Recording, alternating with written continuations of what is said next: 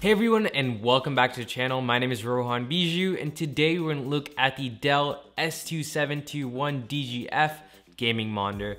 So I actually got this from Best Buy for about $300, and it's actually really surprising that this monitor, I got an offer at $300, but it usually costs $500.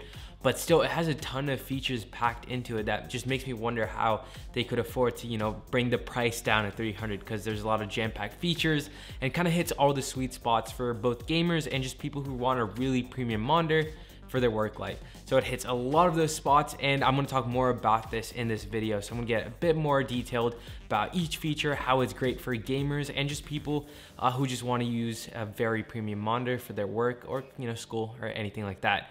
So in this video, we're gonna do an unboxing. I'm gonna talk a bit more of the specs, features, my thoughts on them. And then finally, I'm gonna give my final thoughts on the monitor itself and see if it's worth it or not, and if it's probably the best gaming monitor we reviewed on this channel. So before we start the video, please subscribe to this channel if you wanna watch more future content like this. Like this video and comment any questions and concerns, and I'll try my best to answer them. So without further ado, welcome to Techno Review. All right, so let's first start with the unboxing itself. So the box is a really nice design, and you see off-brand Optimus Prime himself stepping outside of the screen, and that's pretty nice. Now let's actually open the box and see what we find inside. So let's take all the accessories and take them out of the box and just place them on the table. So inside we can find a manual, a power cable, a USB-B cable, an HDMI cable, and a DisplayPort cable. You also get some paperwork, and you also get a nicely designed base. Next, let's pull out the next two important parts of this entire monitor, and that's the neck of the monitor and the screen of the monitor itself. The neck feels really sturdy and really well built, and just like the base, they have a really nice design and they feel really hefty. Let's keep them aside and take out the monitor. When taking a look at the monitor, it looks and feels hefty even though it's just made out of plastic.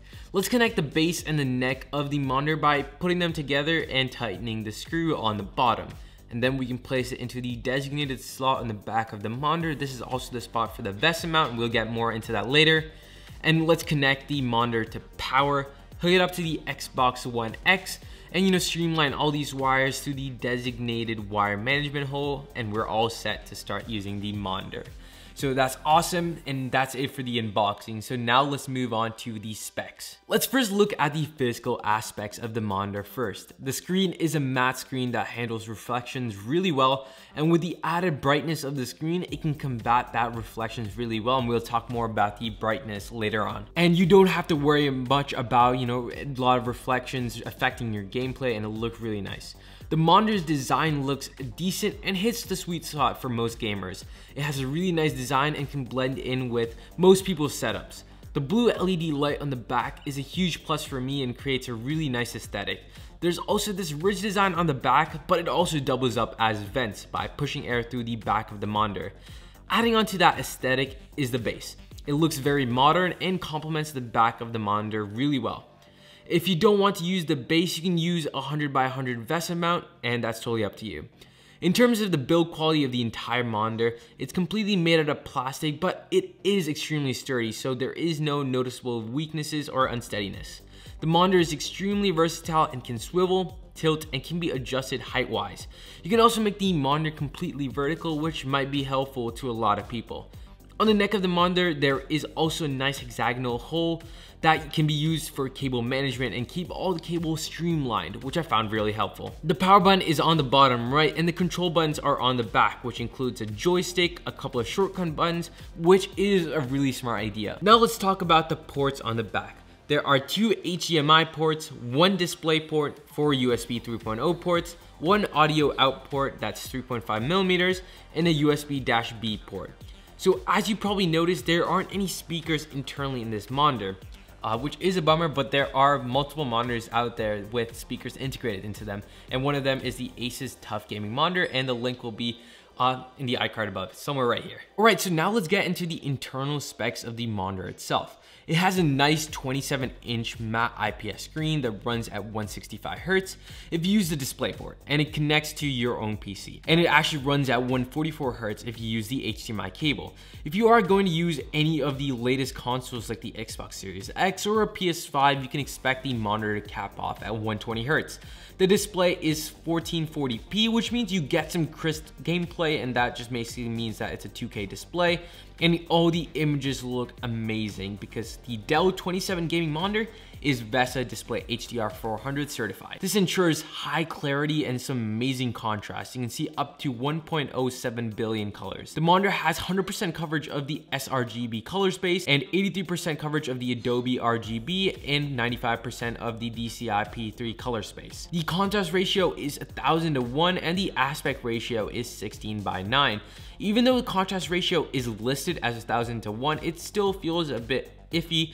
I still feel like the contrast ratio wasn't as high as it was and how it was actually advertised, and there was a bit of mushy areas, but it looked very crisp. It's basically not noticeable, only if you are really focused on trying to find that contrast. Only then you can notice that sort of problem. There's also one thing to note though. There is a little bit of backlight bleed, which just some people might not like, but it doesn't really affect your overall gameplay that much unless you're playing games that are really dark like Batman Arkham Knight, which I actually tested this monitor with. The input lag is also amazing for this monitor. It has 3.7 milliseconds for a 165Hz display and 11.1 millisecond input lag at 60Hz.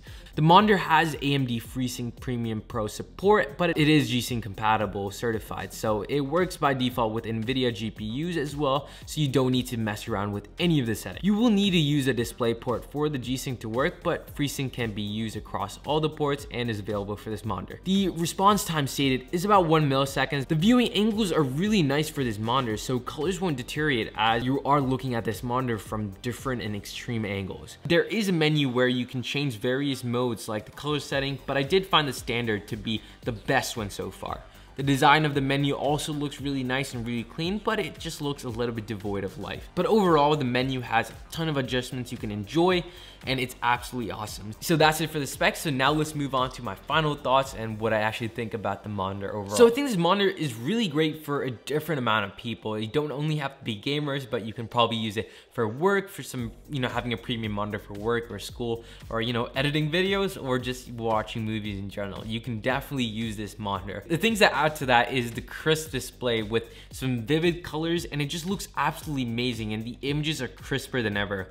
There might be some backlight bleed or some low contrast, but it's almost not noticeable unless you're playing really dark games or just watching a really dark scene.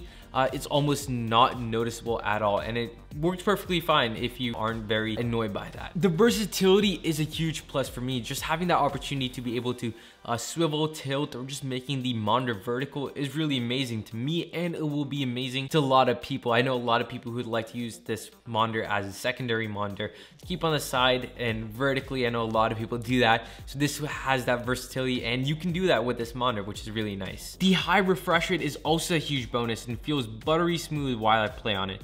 I actually connected my Xbox One X, as I said in the unboxing, and actually played games like Jedi Fallen Order, Halo Infinite, Batman Arkham Knight, and Forza Horizon 5. And those are really great games to test out all the dynamics, and it's really cool. I really enjoyed playing those games on this monitor, and you can definitely see why this monitor is really popular amongst gamers and just people in general. I think Arkham Knight is a really good game to show the contrast ratio. As you can see, it's really great, and even though some tests show otherwise, it looks fabulous on regular gameplay. Halo Infinite and Jedi Fallen Order was really immersive on this monitor, and it definitely feels a bit more crisp and vivid than many of the other monitors I've actually reviewed on this channel. The menu is also great, and just the overall design of the monitor makes it stand out from the rest and sort of makes it a bit more of an Alienware sort of monitor than, a Dell monitor. It looks way more well designed than a regular Dell monitor. But overall, I think this monitor hits all of the sweet spots a lot of gamers want, kind of hits all those check marks of, having a 165Hz display, a 1440p display, matte IPS, and a lot of people really want that, and hits all of those spots, and it works really well as a monitor. So that's it for this video. So if you want to buy this monitor, I'm going to leave a bunch of links in the description, and I hope you found this video helpful. So subscribe to the channel if you want to watch more future content like this, and if you found this helpful, and comment any questions or concerns about the monitor, and I'll try my best to answer them. So thank you guys for watching. Catch you next one. Peace.